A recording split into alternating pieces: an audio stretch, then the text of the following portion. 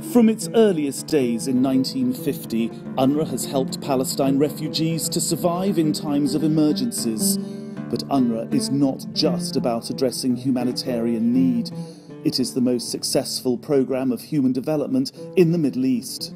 In 2015, the world adopted 17 Sustainable Development Goals, setting ambitious objectives to obtain by 2030.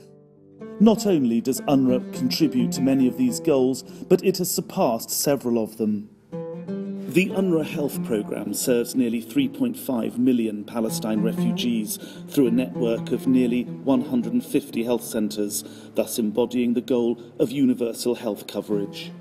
As a result, we can say that vaccination coverage is at 99%. Infant mortality rate, the barometer for the health of a community, has been steadily declining, reaching an agency-wide average of 1.8 in 2013.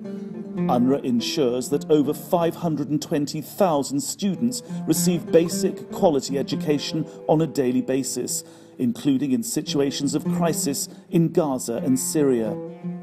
Since 1950, we have graduated over 2 million students, half of them girls, setting a standard for gender parity in the region.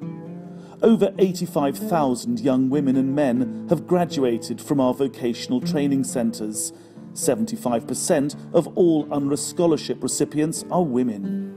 In 2007, UNRWA adopted a policy on gender equality, and in 2017 it rolled out guidelines on gender-based violence, risk mitigation in emergencies. UNRWA human development, humanitarian aid and protection programmes make an important contribution to the goal of ending poverty. Since 1992, we have distributed over 437,000 loans in the value of nearly $500 million to small business owners, women and youth. Despite conflict and uncertainty surrounding them, our sustained investment in people has helped transform the lives of Palestine refugees across the region.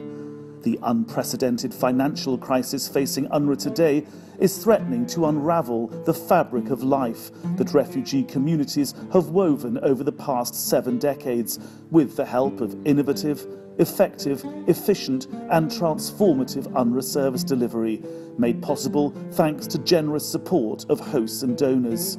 We cannot let this unravel.